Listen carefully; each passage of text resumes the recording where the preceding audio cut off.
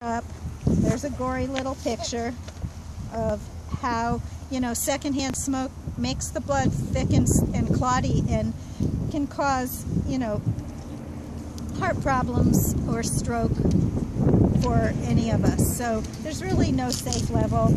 I want to commend the city for taking steps to fairly aggressive steps over the last year to address all sorts of tobacco-related issues, and also, recognize all of the smokers who are doing their part to keep smoke away from other people.